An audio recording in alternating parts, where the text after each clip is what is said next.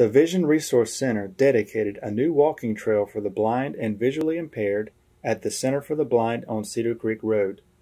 The event was held October 15th to coincide with National White Cane Awareness Day, a national observance that recognizes the independence and accomplishments of the blind. The trail is a quarter-mile-long loop of gravel on the center's 7-acre property. Executive Director Terry Thomas said the trail will improve the quality of life for blind people by offering a safe place for fitness and recreation.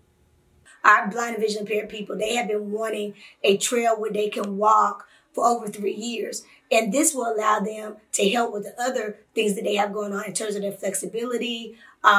A lot of them have diabetes. That's how they lost most of their sight. So they want to get their health and wellness going each and every day. So this will afford them the opportunity to come out and walk in a very safe place where they don't have to worry about no sidewalks. They don't have to worry about cars or traffic. They could come out and enjoy the outside and get their health and wellness on. And a lot of them have been excited and been waiting for this day.